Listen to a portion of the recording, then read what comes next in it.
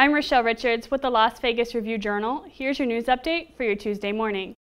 Police have arrested the man who opened fire on Las Vegas police after shooting at his manager on Saturday.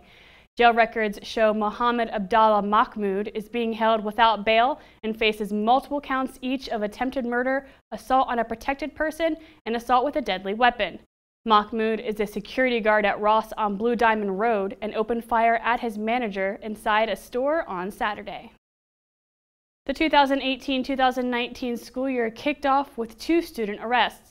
A 16-year-old male student at Green Valley High School was arrested Monday after he was found carrying a loaded gun. Another student at Foothill High School was arrested yesterday after school officials were tipped off about rumors regarding potential plans for school violence. The Green Valley student faces charges of possession of a dangerous weapon on school property.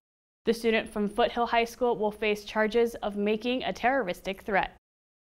And Las Vegas Tourism CEO Rossi Rollencotter did not report dozens of vacation days. Records show that Rollencotter did not report nearly 200 hours of paid time off that he took while traveling on personal business using taxpayer-funded gift cards. He also did not log about 100 more hours noted on his calendar as, quote, Rossi PTO, or personal trips such as attending his grandson's graduation. If the Las Vegas Convention and Visitors Authority paid out the untaken time off when Rollencotter retires at the end of the month, it would be worth nearly $65,000 at his current salary.